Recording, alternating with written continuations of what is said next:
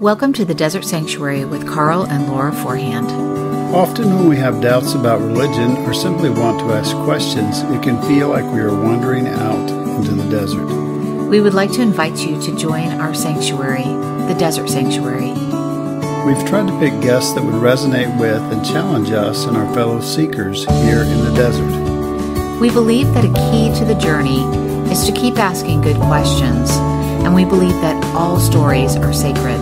Our hope is that you will find life and healing for your body and mind, and that you will be able to be where you are and be who you are. And now, here is our show. Hi, welcome to the Desert Sanctuary podcast. I'm Laura Forehand. It's been a while since I've said that. I know. So we got ahead of ourselves for a while. I know. So anyway, I'm Laura Forehand. I'm here with Carl Forehand, and we have a really exciting guest today. I don't know if you want me to dive right into the bio or you have anything to share. Yeah, we've done about 300 interviews, and this one's I'm nervous. Not today. Because we have a full-fledged celebrity in the house, right? Oh, no. I think only if you happened to be a youth group kid between the ages of like 16 to 18, like maybe, but no. Flamy Grant's in the house. Yeah, award-winning and Billboard-charting artist Flamy Grant is a shame-slaying, hip-swaying, singing-songwriting drag queen from Western North Carolina. Her 2022 record, the Bible Belt Baby, reached the #1 spot on the iTunes Christian charts, the first drag queen performer to achieve this feat, and was nominated for Best Pop Album at the San Diego Music Awards and was named one of the top 10 queer country albums of 2023 by Rainbow Rodeo Magazine. Her single, Good Day, also debuted at #20 on the Billboard Christian digital sales chart. Flamy is a winner of the 2023 Kerrville Folk Festival New Folk Competition and a 2023 Queer X Award nominee for Best Drag Artist, and has been featured in Rolling Stone, Entertainment Weekly, People, and more. Her music has over 750,000 streams on Spotify, Apple, and Amazon Music. A powerhouse vocalist and intrepid songwriter who blends folk, gospel, and roots, Flamy drags you into a therapeutic, theatrical mix of storytelling and song. Welcome so much to the podcast, Flamy Grant. Yeah. Thank you for that, and reading the whole bio. Y'all got every detail. Thank you so much. Yeah, I'm honored to be here. Yeah, so we believe stories are sacred. We've interviewed about 300 people. A lot of them were survivor stories, and we also, have come around, and we had a Pride Month in November on our podcast. But we want to do it in the actual Pride Month. We're going to go to a parade. Yeah. Yes. And we'll talk about that a little bit later. But we think stories are sacred. And so we wanted you to tell some of your story or whatever portion of it you want to, and just get us rolling here. And then we'll kind of jump in and ask whenever. Awesome. Well, 300 is a lot of stories y'all have listened to, so I will. I'll try to tell the best parts of mine. I love that you talk about survivors. I think that any queer kid who grows up in America has a survival story, and I think especially if you happen to be a queer kid who grows up in the Bible Belt or in the South, and maybe even more so if you happen to be a queer kid who grows up and likes to dress in your mom's clothes as a kid. That's where I would say that was my first encounter with drag, was stomping around in my mom's heels, and we have family photos in the album to prove it, which is interesting because that those photos were kind of taken and kept, because obviously there was a moment there at the beginning when the family thought it was cute or adorable or whatever, and then I remember times, especially really early on, one time getting into my mom's lipstick and kind of ruining a tube of her lipstick. Remember, the pressure I felt to not do those things. It came on pretty strong, pretty early. I think there was probably a flash of recognition among my parents of what was happening with me, and maybe that this thing wasn't a one-time deal for me to walk out into the living room clumping around in my mom's heels. And so real quickly I got ushered is a gentle way to put it, into conformity, conformity with what masculine standards were in that community. And masculinity is really important in the community I was raised in. The church I went to is called Plymouth Brethren, and it's very much on the far fundamentalist end of evangelicalism, that the spectrum there. And very patriarchal. Women in that church still. My mom still attends that church, and she covers her hair, based on whatever that Second Corinthians throwaway verse is about the woman's hair being her glory. You can't compete with God's glory, so you got to cover that shit up. So women didn't speak, and men were expected to, and that's how I was raised. I was raised to be a leader in our church, and it was always really hard thing for me I never felt like I belonged in that particular role in our church. I love to sing, and I would get up and do, we call it special music. And, sure. And so church was the first place I found my singing voice, for sure. And it's the first place I started writing songs. I wrote my first song when I was 9, and it was a song called Lord, Your Love. And it was, just the cheesiest little cute worship song you could imagine a 9-year-old writing. But I always felt uncomfortable with the role of stepping into the role of what the other men in the church would do, which was just to, lead hymns, stand up during the church service and call out a hymn, stand up and pray, stand up and, do whatever. Our church was it's kind of Quakerish that way. Like the men would just take turns. There was no paid leadership, no staff, nothing like that. It was just, if you had if you had a certain set of genitalia, you were good to go.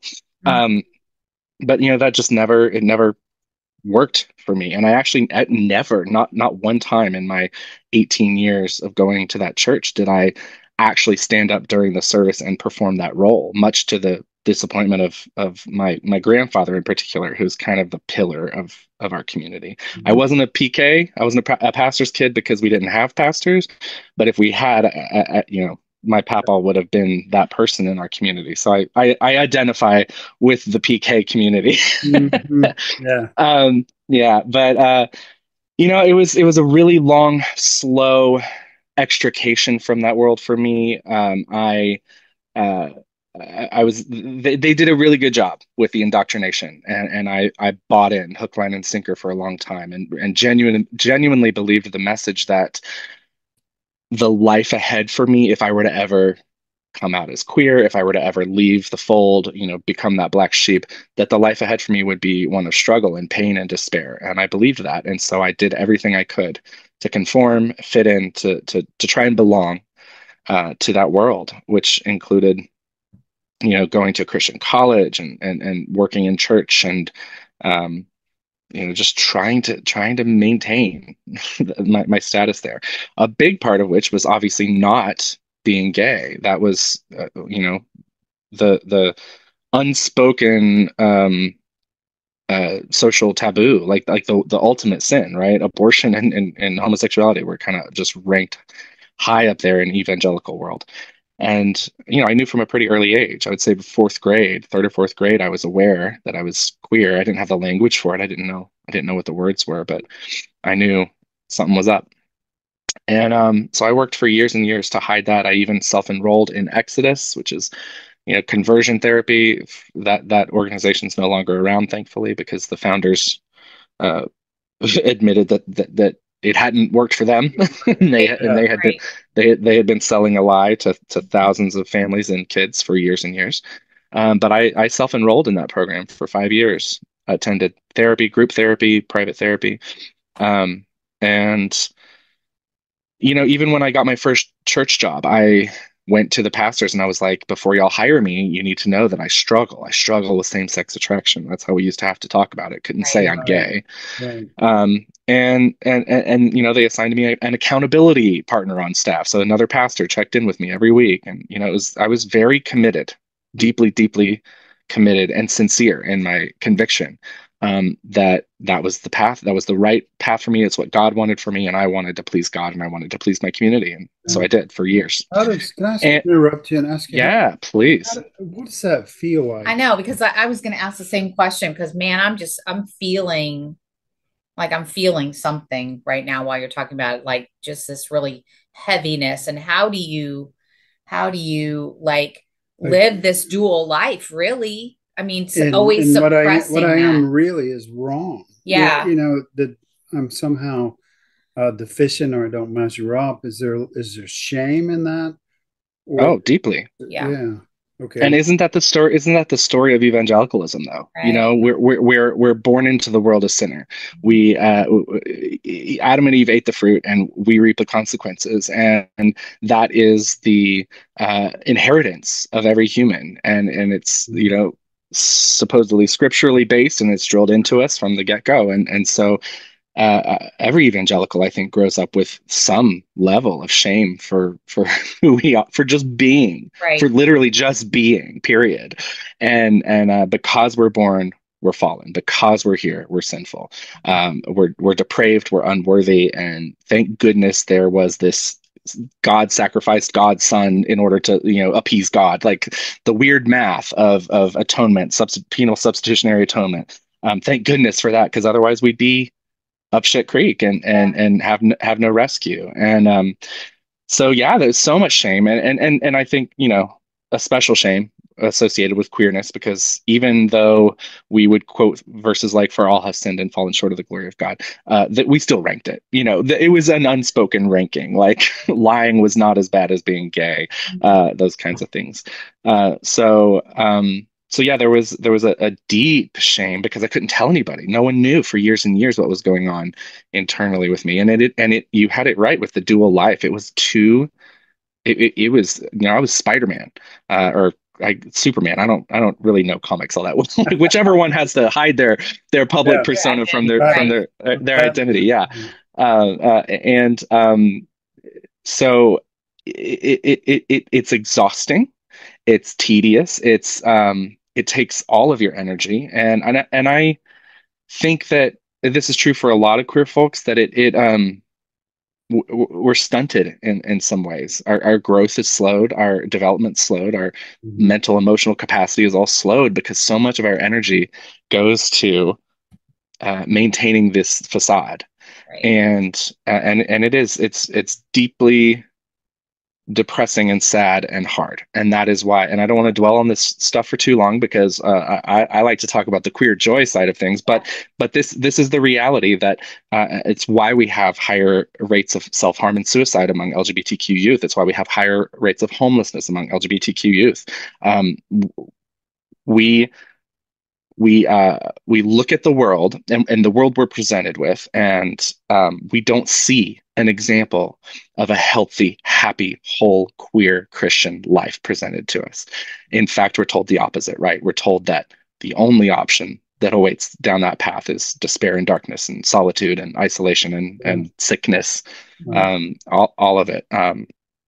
And so where there is no vision, the people perish, right? Like that is a true. There's, I don't know anything more true than that. If you can't see yourself represented, if you can't see that happy, hopeful future, it's really hard to envision and to imagine yourself. And thankfully, some do. Thankfully, some of us have that capacity, or something intervenes, something comes into our world that gives us that hope. Um, but for a lot, that's not the case. For so many don't make it, and that's why I think a queer story is a survival story, especially a queer story in America, especially a queer story in the South, is a survival story. Because if you made it through that, baby, you are a survivor. Mhm. And I'm just grateful. I'm grateful for the small things, the small interventions I had in my life that enabled me to slowly crawl my way out of that cesspool of self hate and self loathing, and belief that God couldn't love me except for this little loophole of Jesus' sacrifice. And Mhm. um, yeah. it's that's a hard part of the story, but it's where the story starts for so many. Right. Exactly. So what were some of those things that helped pull you out of that shame? I like to call it a shame spiral. And I think we've all been in it, but for different reasons. And, being in the evangelical world for so long, I mean, I have my issues with shame as well. But Hmm. what helped you? Because you said there were people that intervened, or I don't know if you said people, but what was your intervention? If you can speak to that a little bit. Before you Yeah. answer it, I like that word stunted because Mm, trauma does that to it. It yeah. kind of keeps Mm. us back there in that Hmm. place. But I'm anxious as well to hear that part Yeah. of how you began to move forward. Hmm. Yeah. Um, I mean, the answer is queer people. Other queer people saved me. From literally Ellen DeGeneres, Yeah. coming out in the 90s on her sitcom, which I secretly taped on Wednesday night. We went to prayer meeting on Wednesday nights, and so I had to set the VCR with the little digital code to like turn it on and off the recording on a VHS tape secretly. And then the next time I was home alone, I watched it. And so I distinctly remember. Oh, I'll never forget that watching Ellen like say those words into. I don't know if you remember the scene, but she's in an airport and she's struggling to come out, and Laura Dern is there, and Laura Dern's playing the out lesbian who she's Yeah. trying to come out to, and she kind of leans over on a counter and like gets in front of a microphone that she doesn't know is on and says, "I'm gay," and it's Yeah. through the whole airport, and ooh, Hmm. Hmm. like it's a sitcom, but it's hard to talk about but for the impact that it had on me at that time.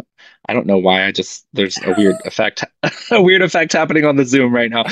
um but because there was nothing like that happening. That was one of the first like moments of representation, like broad representation. Um, there was obviously cult queer media that I've gone back and grown to love now, but in terms of broadcast network television, that just wasn't a thing that we Right. got, Right. and so that was huge for me, and I'll never forgive the queer community for canceling Ellen. It's such a I mean a vital moment in my life. And yes, like whatever, people can be problematic and good at the same time. But for me, like Ellen will always be a hero for that reason. Uh, I and much later on in life, because I didn't meet other queer people. I'm sure I did, but I didn't meet other out queer people or people who I knew were queer until really I was in my 20s. And had moved to California and had started a small church in California. I was a worship leader there, and we had a person show up at our congregation one day early on in the development of this new church, and asked, is this a safe place for me? I'm gay. And we became roommates. We became super good friends. He introduced me to a lot of other queer people, including my still to this day best friend, whose name is Joshua, who was just a vital part of my coming out process in my 20s. Uh, I don't know what to say about that person other than I just am so thankful that God, the universe, whatever, brought him into my life, because I don't know where I'd be without friends like that, Right. like friends like Joshua, to help walk me through that process and make me feel normal for the first time in my life. To be able to sit down with someone and speak privately about all of the internal anxiety and turmoil and everything that I had carried for so long. Hmm. Um, yeah, so it was other queer people who saved me, and and like period, like that's kind of, there's not much more to say about that. I'm thankful for our allies, but they weren't the ones who reached in and pulled me out. Hmm. It was queer folks, and I think queer folks have a unique power to save ourselves and save each other. That is so Yeah. cool. That's so cool. And this is kind of a part of a lot of things with healing and so on. When you can uh, say what you think, when you can say what you feel, when you can be who you are and you don't die, Mm. which for queer people, and by the way, thank you for letting us use that word because LGBTQ is hard for me to get out. But anyway, um, when you can say that and you don't die, and somebody affirms you and um, tells you in a sense it's okay to be who you are. Hmm. That's a huge thing, you know. And religion doesn't let you be who you are. It's No. always trying to mold you into something else, Yep. even if you're Do gonna. not conform, but be transformed. Yes. Yeah. And Yeah. I, because God loves you, but not what is it? God loves you for who you are, but loves you too much to let you stay that way, or whatever that Right. horrible Yeah. phrase. All those I have things. said that. I've said that Oh, I said it too, baby. many Yeah, yeah. times. We all did. Yeah. Yeah. Yeah, but um, you know, just that need to heal. I think all of us have that, and it's especially um, we have a friend. You talked about um, conversion therapy, and this friend was a kid in our church. He was 10th grade or something like that when he was in our church, and I assumed that he was gay, but we didn't ever talk about Nobody it. ever talked about We it. didn't talk about it, and I regret that I didn't help him because he eventually went to conversion therapy and all of that. And it's interesting that line that he walked like you did, where he said, "Okay, I must have a problem. You know, I'm gonna." He was for going to conversion therapy, just like he went to Exodus, right? Mm-hmm. So Hmm. um, I admire your bravery, you know, to say I don't think I'm wrong, but I'm going to try. And he went be above and beyond to try for them, um, which may have traumatized you more. But I admire your courage and your bravery to progress because you can hear it in your story Mm-hmm.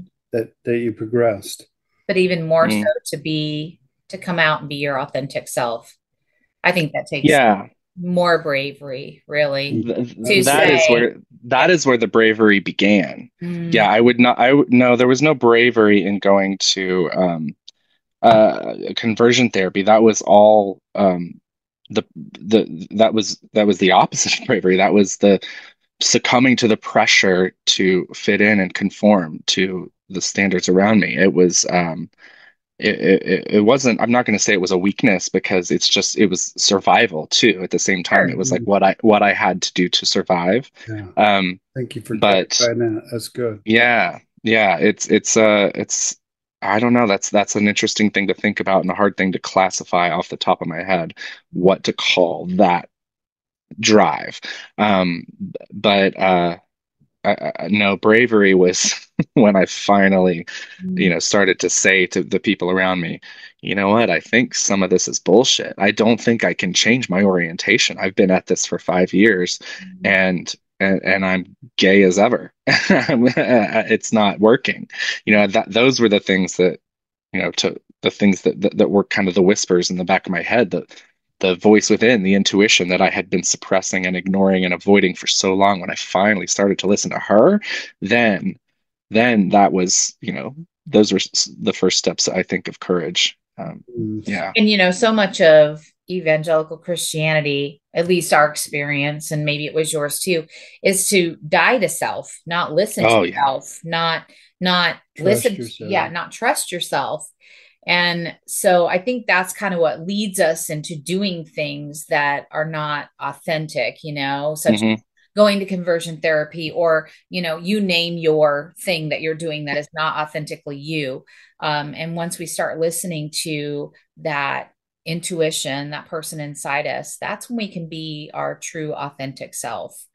And Yeah. that's where the healing really, really starts. So I'm so glad you And found that, I really me too, me too. yeah. And isn't evangelicalism just the expert at uh, funneling us into these paths that we're not meant for, Right. by teaching us, by establishing a standard, right? The Bible, the scriptures, the holy, inerrant, inspired, infallible word of God, and we're trained to believe that from the youngest of age. And so then that bedrock of our faith is then used and abused and misused against us, with these, the six clobber passages that we all know about by this point. And plenty of scholarly research has been done around that. We don't really need to go into it, but those verses get used, to teach us that this innate part of us, um,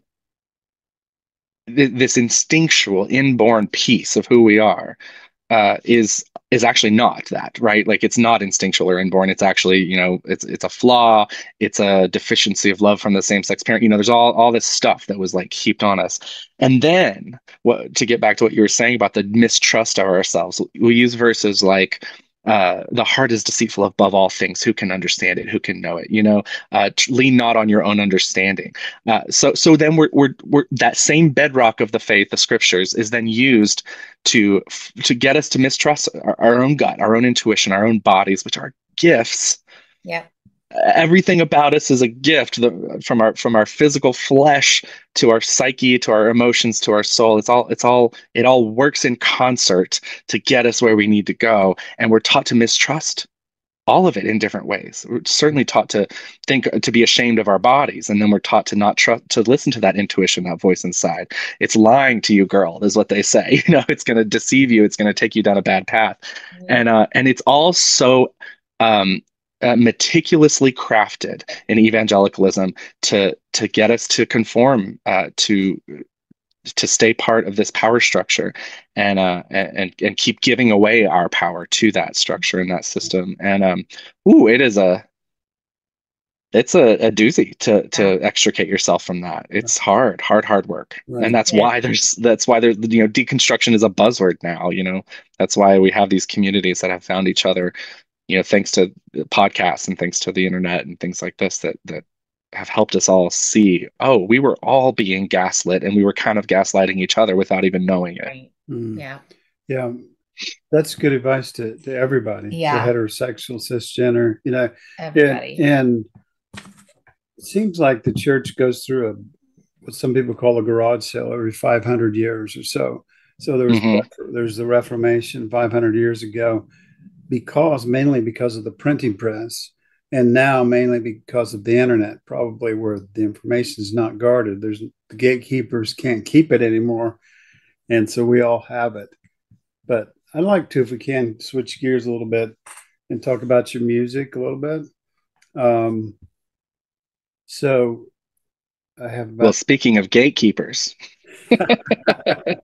Yeah, let's talk about Christian music. Yeah. So Beyonce is like storming country music right now. Yes, and that's right. You did the same thing on the Christian charts with. Oh well, let's not draw any comparisons to Beyonce. There are light years, unfathomable light years between what she's doing. It's the same type of thing in your. You did the thing you were trying to, that you may or may not have been trying to do, but a huge blast right there. How did you come up with the name Flamy Grant? Obviously from Amy Grant, right? Or how did you get to that? No, that's it. My husband and I were watching RuPaul's Drag Race in bed one night, and I turned to him and I was like, I don't have a drag name. Do you have a drag name? And he was like, of course I do. It's Amanda Do It. And I was like, well, I need a drag name. And so I love the names that are, the puns with your favorite diva. That's just like such a fun thing for me. Shaka Convict and Tina Burner and Delta Work, those kinds of names are so fun for me. And I was like, but, my diva growing up was Amy Grant. And so it just kind of like rolled off the tongue, and he laughed. My husband laughed. And he was not raised in any of the stuff we're talking about. He has his own trauma, but not religious trauma. He's free from that world, thankfully. So I was like, wow, well, okay, if my husband gets it and can laugh, then I know there's like a whole generation of church kids who will just, eat that up. And so like that night I went and I like reserved the handle on Instagram, the Flamy Grant, and it was months and months before I even did anything with it. I had no ambitions to be a drag queen. I was like, that's just too good. It's too good of a thing to pass up. I'm going to go grab it. I loved drag. I was super interested in it. Uh, Especially, the further into my 30s I was kind of rediscovering that childhood impulse that had been squashed down inside me for so long. But like I went out at Halloween and drag, and I went to a few house parties, and it was just a fun thing. And I was like, this is never going to be anything more than just a fun side hobby. And then pandemic happened, and and suddenly I had all the time in the world that I didn't have before, and I chose to fill it with YouTube makeup tutorials and hanging out in my bedroom and painting my face, and then eventually going on the internet as Flamy Grant. My husband and we lived with two of our best friends at the time, so we shared a house, and they were musicians as well, and so the three of us. My husband was part of it, but he's not a musician. But really, the four of us would put on a show every Thursday night on Facebook. It was just like a cover concert. We would come sing songs and drink and chat, and I started showing up to those in drag, and so like it just kind of grew. It just kind of snowballed, and the next thing I knew, I was being asked to give a sermon at my church. At this point, I was at a very progressive, inclusive, affirming church in San Diego. So I was asked to give the sermon in drag, and I was like, "Well, I don't know what that looks like." So I literally made a TikTok video, a 60-second TikTok video, one of those transition videos where like you start your makeup and then you cut, and it's a little more like that kind of thing, and just giving a 60-second sermon as I was getting into drag, literally just as a test run to see what does this even look like, giving a sermon in drag. I've never seen that just done before. And I, posted it, and I went to bed, and the next morning I woke up, and it was my first time ever going viral for anything. And the comments in that thread that day changed my trajectory. It was people just said over and over again, this makes me feel so seen and so safe. And it just, the light bulb went on for me that day. And I was like, oh my God, this thing that I've been doing for myself, which is really just inner child work. It's just reconnecting with the kid, right? And telling that kid that all those impulses are okay. And all that shame, like let's strip away that shame, baby. And let's like indulge, and let's explore, and let's be creative, and all of that. And I realized that work I was doing for myself was something, it was a gift that I could turn around and re-gift, right? A gift to give to other people. And so that's when Flamy Grant really became like a thing for me, and something I started pursuing. And from there, it was just kind of a natural move for me to incorporate music into my drag, because like I said, I wrote my first song when I was 9 years old. I'd always been singing, always been writing. I'd been in a couple different bands. I'd done a solo thing, and I was a worship leader. And so that's what I did. I just, you bring yourself to the drag, right? Like drag can be anything. It's theater.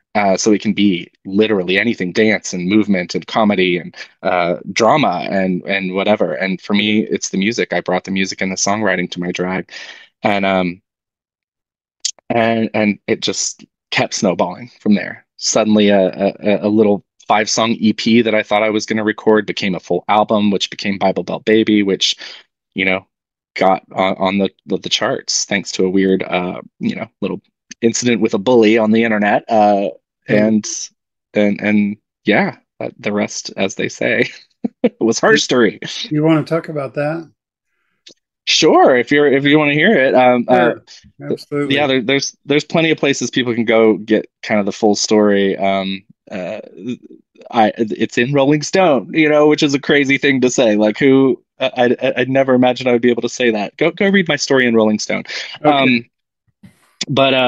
Basically, there's a guy. His name's Sean Foyt. He's a Oh, self-described MAGA worship leader. I know who that is. He's the guy who was holding a bunch of unmasked worship Yep. concerts at the height of pandemic, Yeah, Yep. that he's a kind of thing. creep. So He's a he had real built a creep. little, Yeah. he built a little name for himself. And I became friends with another person, Derek Webb, who is a singer in the band Caveman's Call. Derek and I sang on each other's records. We're very good friends now. Derek is the best human. I adore this man. Everybody go check out Derek Webb.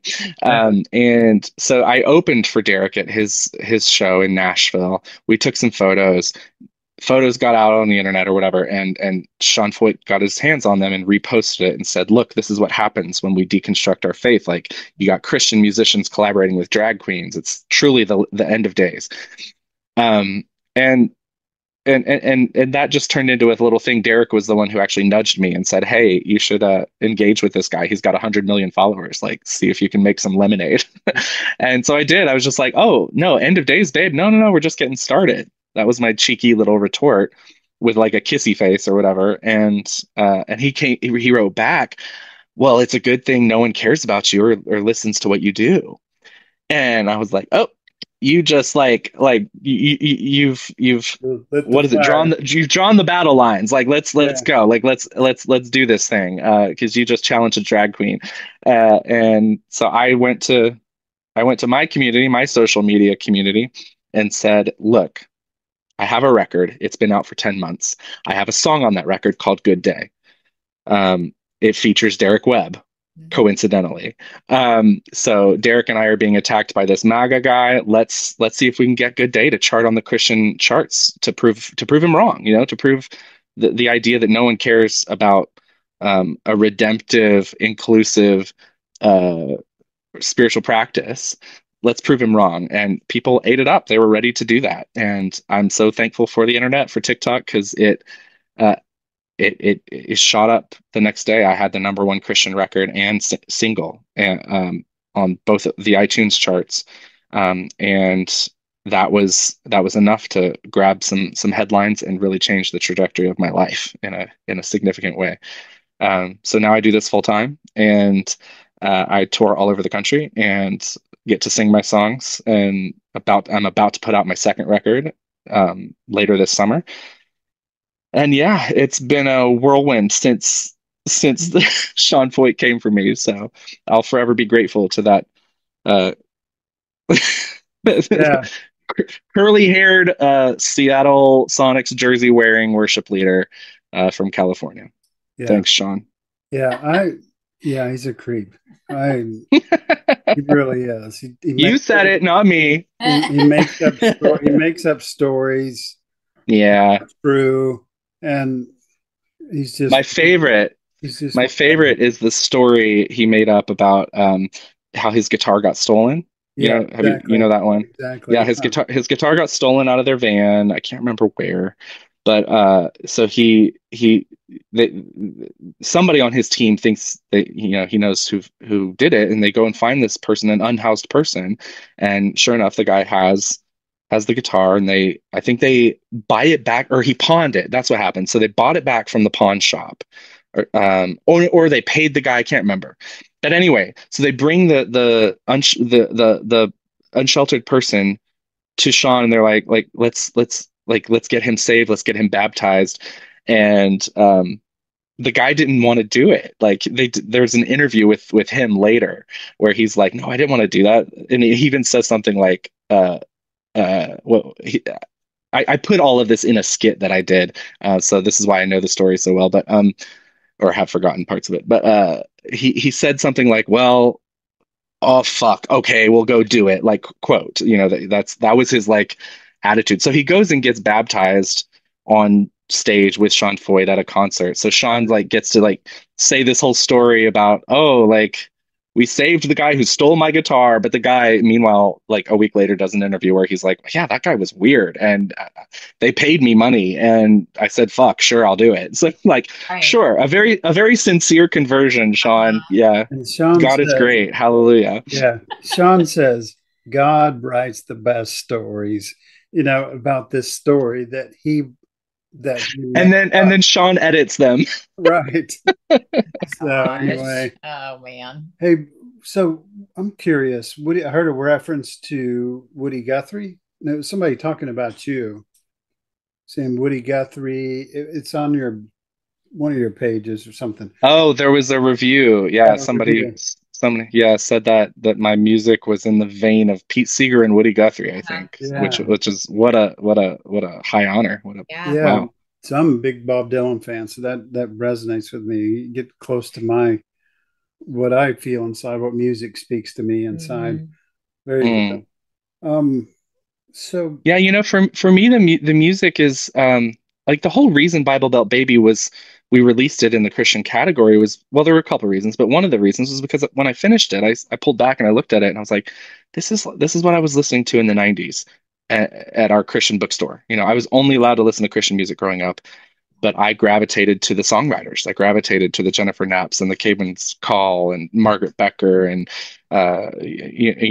Stephen Curtis Chapman. Like people who wrote songs and told stories, and so that's what I do with my own music. And so I listened to it. And I was like, it's telling a spiritual journey. It might not be the journey that Christian radio wants to tell, but it's my spiritual journey. And so it belongs in that space in Christian music, and so that's why we put it there. So that wasn't a decision I did lightly. It took I was like, I don't know if I want a Christian record. That's mhm. yikes. Yeah. But Lord, I'm glad I did. Do you consider yourself a songwriter? And the reason I ask, because I have a high regard for what I call poets and prophets. That's the same vein. You're trying to express something that's timeless, that's hard to explain. It's it's something you're trying to get out. And songwriters, and I'd also in that vein, I'd have to ask you if you're a Swiftie, but she is a good songwriter, right? In my opinion. Um, do do you consider? I guess do you consider yourself a poet? Well, my every drag queen has to have a good tagline, and mine is the shame slaying, hip swaying, singing, songwriting drag queen. So yes, singer songwriter is a huge part of my personal artistic identity, my professional identity. It's how I see myself, and I was writing songs, like I said, long before drag. So it's very important to me, and I love song. I love the craft. I love all of it. I love recording songs and then putting them out and then performing them. It's my favorite thing, and I love that I'm able to take that and put all that into my drag. So yeah, the reason the Kerrville Folk Festival competition is in my bio is because I'm so proud of that moment. Especially in the early days, I kind of my little inner saboteur question was, are people just listening to the music because it's drag, and like am I just flashy as a drag queen, and that's why Mhm. people are here, or do the songs resonate? Are the songs actually good? That's the question. Like we all have that question. Like, am I doing a good job, basically? And so the Kerrville Folk Festival has a competition called the New Folk Songwriting Competition, and it's judged blind, at least initially. You submit songs, and the screeners who are listening to the songs only get the song title. They don't get any information about who wrote it. There's no picture, nothing. Your name isn't associated with it. They literally only have a song and a title. Mhm. And so to me, that was a making it through that to the 20. There's 24 finalists that get invited to the competition Mhm. to perform, and making it to that 24 was huge for me. It felt very validating. It felt like, okay, like I'm here because I'm a good songwriter, not because anybody even knew I was a drag queen. Um, Mhm. uh, Although some of the lyrics and some of the songs might have tipped them off if they really, really like putting two and two together. But Yeah. yeah, but yeah. So and then I did perform in drag at the actual festival, so they did know by then. But yeah, I love the craft, and it's my first love. Mhm. Drag is, honestly secondary to songwriting. If if I ever stop doing drag, I don't think I would stop writing songs. Mhm. Not that I have any intention of stopping drag either. I still love it. I love Yeah, it very Yeah. much. that's cool. Um, So I have a question, but like I'm always apprehensive to ask this question because if it's too personal of a question, you can tell me that. Yeah. You And know, I will, don't worry. okay, I've okay, got no perfect. qualms. Okay. So, we've been talking about religion, deconstruction. So these days, how would you describe your relationship with religion? Yeah, this is a lovely question, and I think an important one. I love what Derek Webb says about the word Christian, which is that if it's used in any context other than describing a person, if it's describing anything other than a person, it's just a marketing term. That's all it is. Mhm. And so that's why I have no I love that. I have no qualms about, saying I'm a Christian musician and I'm a Christian artist and I put out Christian music because I do. It's right there on iTunes. If you pull up the Christian category, you'll find my record. Uh, so that's kind of the maybe and to some people probably a what's the word I'm looking for? Just a pass, an easy, a workaround, or it's you're not sincere. Then you're not a sincere Christian, and that's also a fair criticism, because at the end of the day, I probably am a universalist. I probably am someone who believes that God so loved the world. Period. Like if if there is a God as we understand that term, right? Like I don't basically I don't subscribe to belief anymore. And belief is the thing that was so important growing up, right? You had to have your checklist. You had to Mhm. believe the creed. You had to believe all the right things in order to be in. And so we did. We would profess our creed on a regular basis. Um and that was what retained our membership in the club. It's how we stayed in. And but for me, belief is not a helpful thing. And I'm not saying that that's not a universal experience. Obviously, that's my experience. Belief isn't helpful to me because it is um, not not what is the easiest way for me to explain this?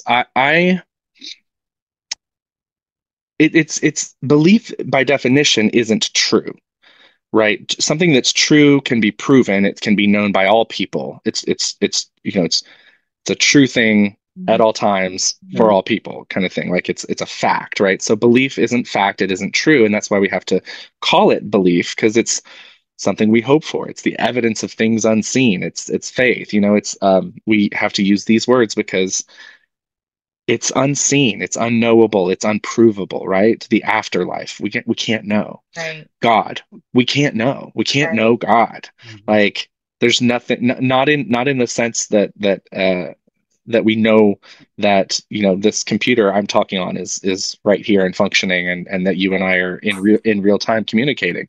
Um, uh, those things are at best hopes that we put our trust in, we put our faith in, and so for me, I haven't found that to be a helpful part of my journey and my growth and becoming a whole happy human. What I have found to be helpful are practices, spiritual practices, um, which could include everything from meditation to yoga to um, uh, just the what we used to call fellowship, like human connection, Right. Right. um, uh, those sorts of things. Like I find myself engaging in spiritual practice rather than espousing spiritual beliefs. That's kind of where I'm at. And the Christian piece to it, I haven't just chucked it because to me it's cultural more than anything. Yeah. It's in my bones. Where you came I was from. yeah, it's where I came from. It's my heritage. It's my yeah, I'll never get that out of my system. I'll never forget those old hymns I grew up singing. I don't even know how many Bible verses I've quoted in this conversation, but it's in there, like Yeah. it's Mhm. just it's in there. And so I don't feel the need to chuck it all just because I may not believe in a literal resurrection or penal substitutionary atonement anymore. I don't think those things are requirements for Christianity at all. I think so much of what we call Christianity in America today was never envisioned by Yeah. Jesus, by the Christ. It was not part of the Christ's plan at all, and so, it's as subjective as anything else, and um, But I don't need. love your neighbor and the golden rule and don't hurt people and things. Those would be very These, helpful. yeah, But like you these said, are Jesus practice. Jesus I'm sorry. Go ahead. Jesus didn't start the religion. He did, at least echo somebody else, say love your neighbor, Hmm. care for people, wash their feet, don't don't harm Yeah, people, don't do things to people that you don't want them to do to you. And yeah. things like that. Those Mm. are things to hang on to. And I find myself speaking to my old people, directly or indirectly. Sometimes some of that needs to come out, I think.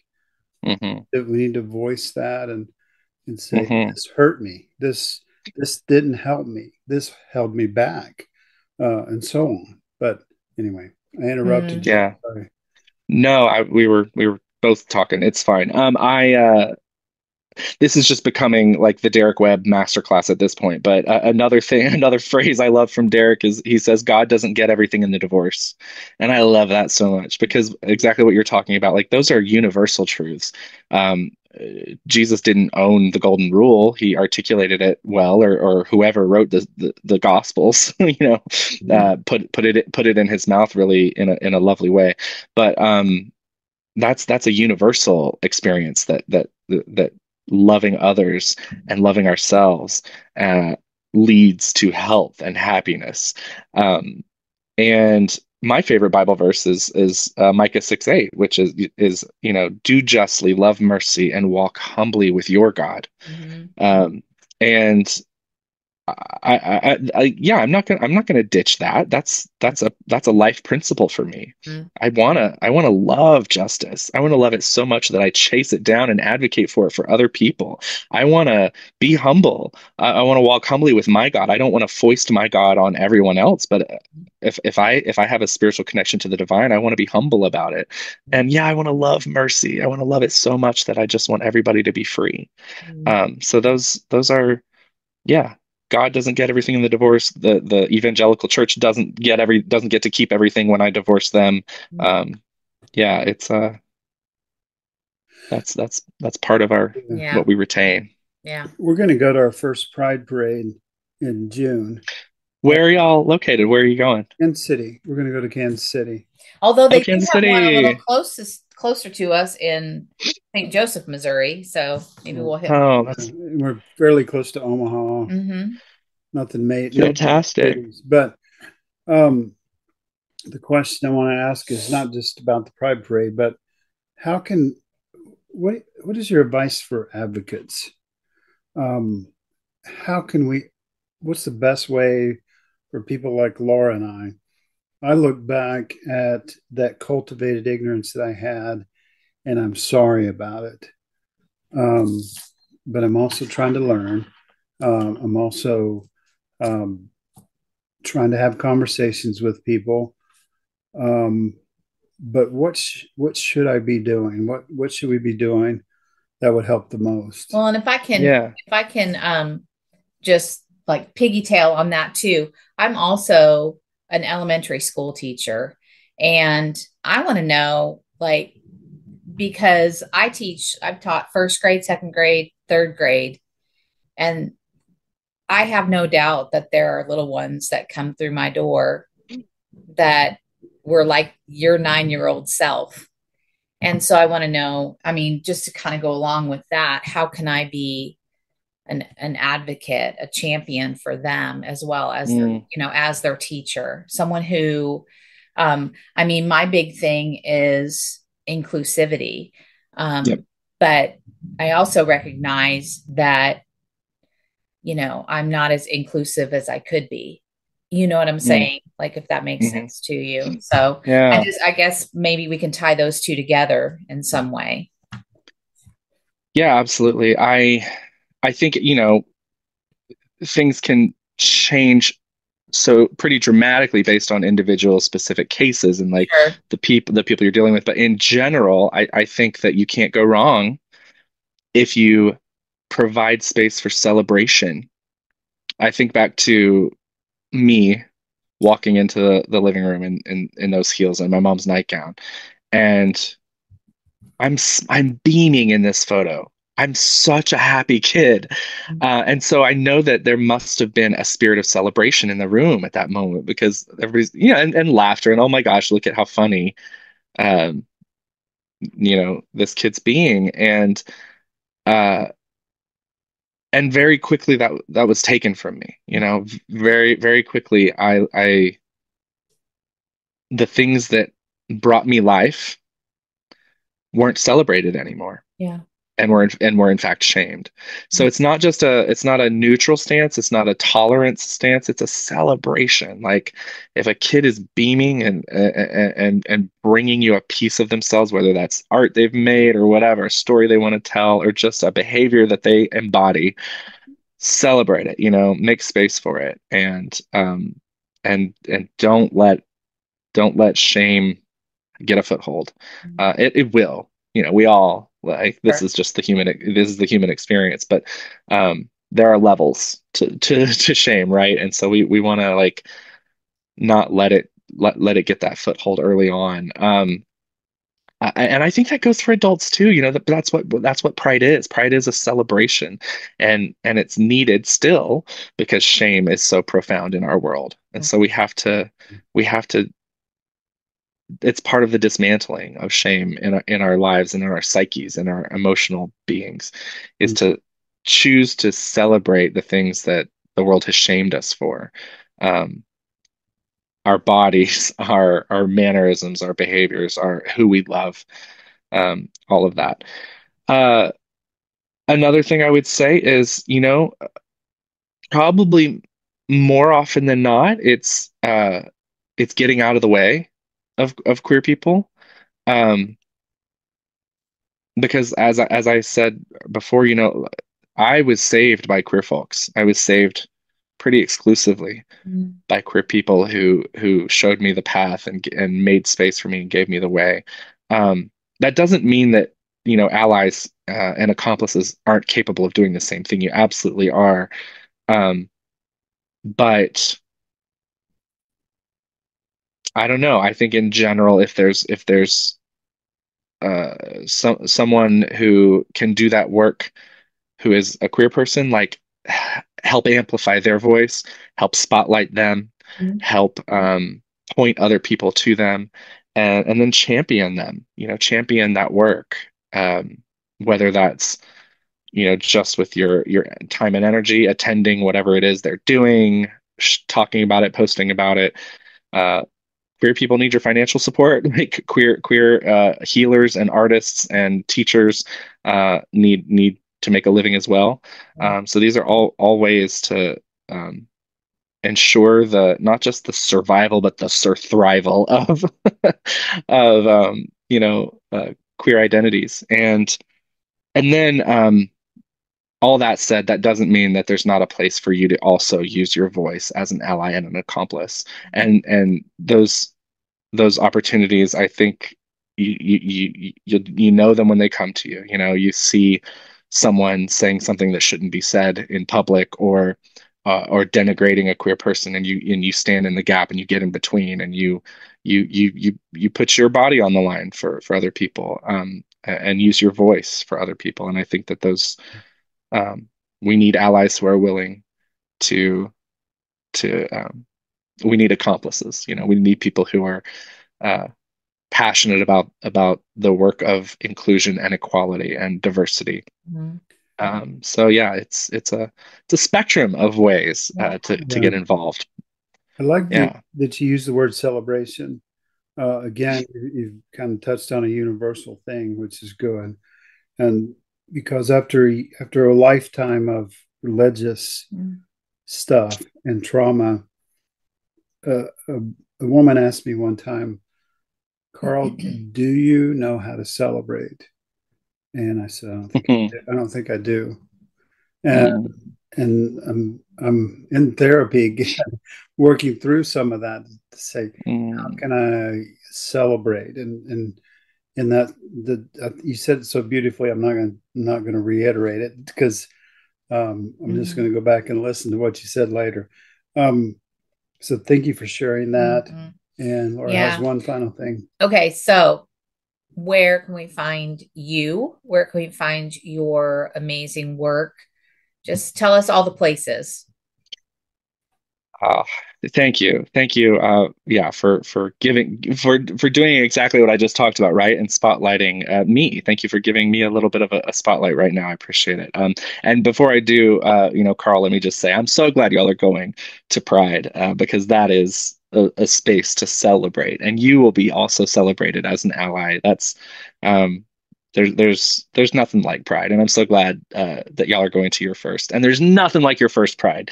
Um, I just hope you have the best time, and so Kansas City, show these two a good time is what I'm saying. Yeah, I'm so Um, jealous because my granddaughters who are well last year what were they were 5 and 2. They've already been to their It's first their Pride second parade. one. This is They're their second they're one. they're veterans. they They got you beat. That's right, and I'm I glad. love it, but you know what? It's never too late, and that's the point of all of this. Like I didn't start doing drag until I was 37, and look what happened. So yeah, Yeah, I'll always it's never too late to listen to that intuition that we've that's ignored for right. so long. That's right. Where can we I'm find? at flamygrant.com. That's the first place to just kind of get a sense of what my tour schedule is, what my social media is all linked on there. And then my music. You can find my music in all the places you expect to. So Spotify, Apple Music, Amazon, YouTube, whatever your digital drug of choice is, you can find my music. And yeah, I'm touring all year really, but especially this summer, especially during Pride Month, I'll be kind of in the Midwest a lot, and then up in New England later in the month, and then I'm actually going to be in the UK for about a month later in the summer. And then this fall, it hasn't been announced yet, but I'm working on a fall tour to support the new record that will be national, hopefully, if we can lock in all these venues we're chasing. So yeah, I'm kind of all over the country and even in other parts of the world this year. And so come That's see so me, come see me at a exciting. show because the show. I Yeah. mean, I love making a record. I love recording an album, but the shows are where so much of the magic happens. And so if you can get out to a show, I'd love to meet you. Well, we would love that. And if you are ever like, I don't know, we'll have to keep tabs on your all your tour dates so that if you're in Yeah. our general vicinity, I mean, we're willing to travel and 2-3 hours, but we would love to come see you in person. Yeah, I think when those fall dates get announced, I think you'll see a Okay. something real close to you. Yay. Cool. Yay. Great. Okay. Thank you so much for being on the podcast, for making time to Thank you. share your life with us. It's been so great to talk to you. It's an honor to get to do it and to meet great people like y'all. So thank you so much for what you're doing. Thank you. For Absolutely. all the listeners out there, we thank you for tuning in. We appreciate you being with us, participating, listening to the stories, and contributing. And as always, be where you are, be who you are, and be at peace. Thank you for joining us today on the Desert Sanctuary podcast. Remember, all who wander in the desert are not lost. We believe all of our stories are sacred. We are always here if you need someone to hear your story. Check out our blog on Pathos and also our YouTube channel. And stay tuned for our Leaning Forward conference. Remember, we love you. And be at peace.